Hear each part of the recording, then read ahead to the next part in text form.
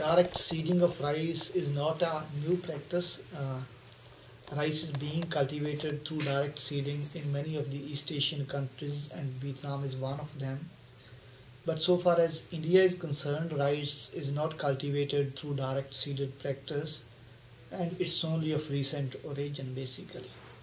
But it does not mean that experimentation on direct seeded rice was not done in the Punjab state. I talked to when we were in the process of making this intervention at the farmers field, we discussed this issue with the agronomist, that why this issue was not taken up during their research agenda, because direct seeding rice has got the potential for saving waters. The agronomists, they told us that we experimented with this practice earlier also, but the major problem in case of direct seeded rice is the incidence of weeds. The infestation of weeds is so high that it significantly reduces the productivity or yield of the rice crop, so therefore it was dropped from the research agenda. Secondly, because the water issue became relatively more important, I would say, in the 90s or late 80s. For even the agronomists, they didn't think about the emerging water issues in the Punjab state, and therefore they entirely focused on maximizing the productivity in relation to water use rather than optimizing productivity in relation to water use. So therefore it was not on their agenda. But now, since water scarcity or water issues, they have become extremely important, especially the groundwater resources. And the agriculture research system in the form of Punjab Agriculture University, it was also under continuous pressure from I would say a considerable number of farmers who have started cultivating rice through direct seeded practices, and just coming up with the results that it reduces water uses and does not influence productivity in the negative sense. So therefore PAU again took up the experiments of direct seeded rice during last, I would say, 2 years, and the good thing happened that 2 weedicides they also appeared in the market, which were very effective in the control of weeds in case of direct seeded rice. Because basically when we talk about the flooding of rice, basically it's done by the farmers to suppress the infestation of weeds in the crop initially for the first or beginning 20 to 25 days.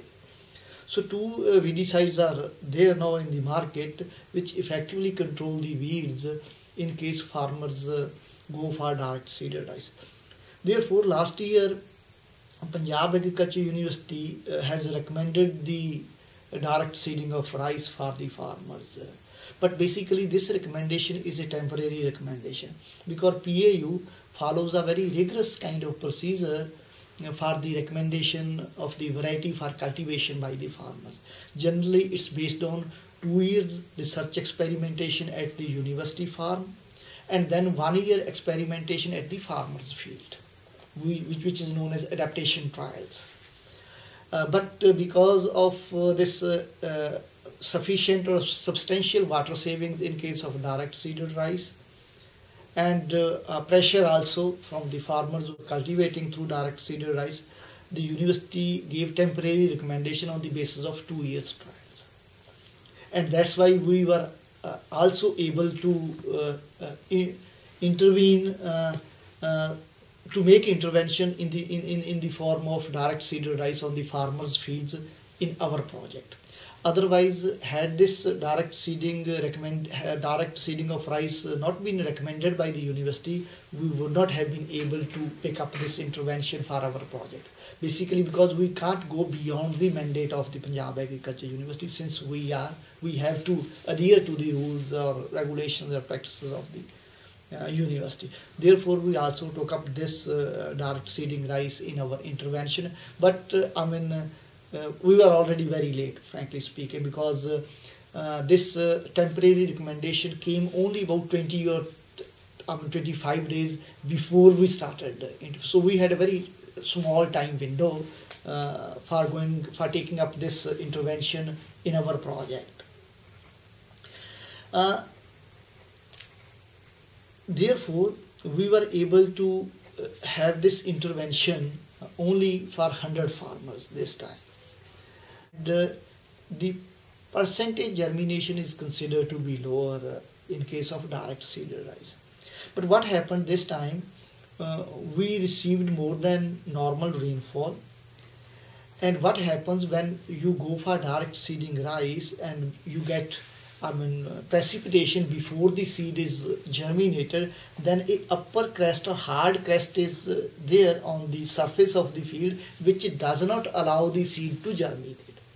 Therefore, on about 30 to 35 farm situations, the seed was not germinated, and therefore farmers plowed back their fields and resorted to the normal transplanted rice practice. But we have the, how many farm situations? Around there were total 87 farms, 35 plowed back, okay, and 52. So now we have the observations where it was successful on 52 farm situations. So this year we were able to demonstrate the impact of direct seeded rice on 52 farm situations, and the story is the same, that we were able to save water, and at the same time we did not see any negative impact on the seed amount of seed which is on there. To us, it also appears that the agriculture practices for the direct seeded rice, even by the Punjab Agriculture University, have not been standardized to the extent these should have been.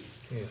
So they are still grappling with the development of a standard package of entire set of agriculture practices for direct seeded rice, which does not impact negatively on their productivity. So that's also an important issue. Perhaps it may take another 2-3 years, after which they may come up with a standard package of agricultural practices to be used for direct seeded rice. So would it be correct to say that direct seeding of rice, because it's unfamiliar, requires more skill on the part of the farmer? Exactly. Yeah, it requires relatively more expertise on the part of farmers, because tensiometer doesn't require any kind of expertise. Simply once it's installed, simply then you have to observe the level of water in the tensiometer tube, and then you have to. Otherwise there's no change in the agricultural practices for the cultivation of rice in case of tensiometer. Is there any other potential benefit of direct seeding over the tensiometer that you've observed? Any reason why to suggest? No, I don't think farmers. There is a benefit of labor saving actually. That is why farmers are going for that. Exactly. Because when you have to transplant rice, you need a lot of labor, and the availability of labor at that time may not be sufficient. This is the major reason what is pushing the farmers to experiment for this direct seeding of rice. But there are problems. The major problem is this weeds, appearance of weeds, and as Dr. Sidhu said, that the cultivation practices are not standardized and they are varying a lot from farmer to farmer. Currently, only the most innovative farmers are actually having a hands-on this direct seeding, and as their thinking varies, so this cultivation practices, and there is a lot of variation across the farmers. And to my mind, there's possibility that in future, maybe 4, 5, 6 years, the direct seeding of rice may start making more sense to the farmers in wake of emerging labor scarcity issues. Because when we talk about the Punjab state, we have got a lot of migration coming from poor states of the country, especially during the transplanting of rice, harvesting of rice, and harvesting of wheat season. For example, the estimates show that from the poor states like Bihar, Madhya Pradesh, Rajasthan, Odisha, we used to get around 1.4 million of temporary migrant laborers during these seasons to help the farmers of the state in their operation, because wage rate is much higher in the Punjab state during these two seasons, transplanting and harvesting season, as compared to the wage rate prevailing in their native states. So I mean, so the influx of migrant labor has been quite high. But what happened during last 2-3 years, the government of India has started a very massive kind of program to provide employment to the poor sections of the society, especially the laborers, for minimum 100 days at a specified wage rate. So that's known as NREGA, National Rural Employment Guarantee Program.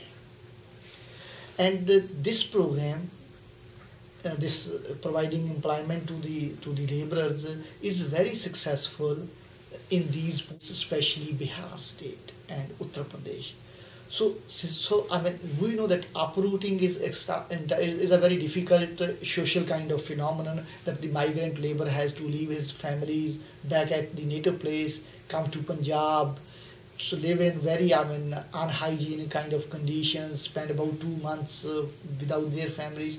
Since now they are getting employment at their own native place, almost may not be much higher, but relatively reasonable wages, so their preference to come to Punjab is declining.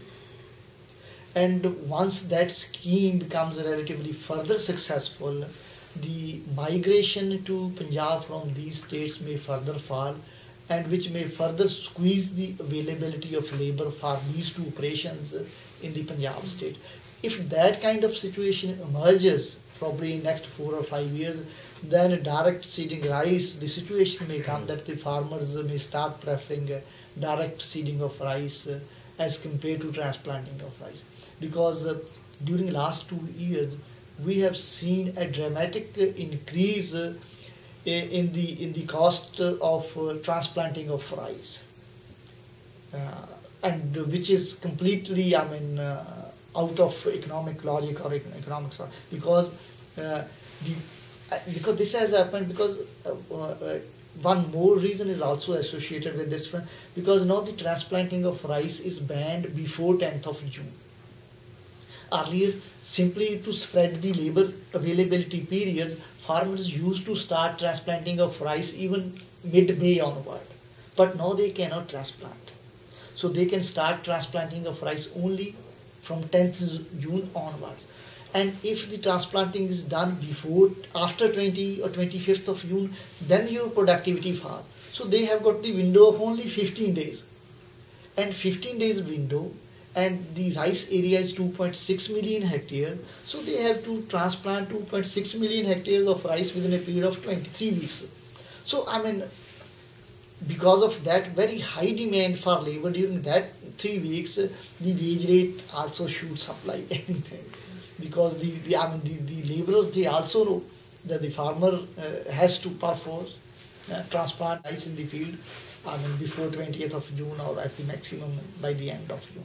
So that way, if the demand labor further peaks in the coming 3-4 years because of the fall in migration, then situation may come, and by that time the technology, the agriculture practices for direct seeded rice are also standardized. The situation may come that the farmers may start preferring direct seeded rice as compared to transplanted rice. But at this moment, if you ask me between tensiometer and then but definitely we are planning to upscale the direct seeding of rice also in our project in the coming season. And our target is to take it to at least 500 farm situations who opt for direct seeding of rice. So that way we are planning that we are not just leaving this technology from our project matrix. It's still very much in for our project matrix or for our project objectives, because we know that it has got the potential and its scope or importance is expected to increase further during coming 4 or 5 or 6 years.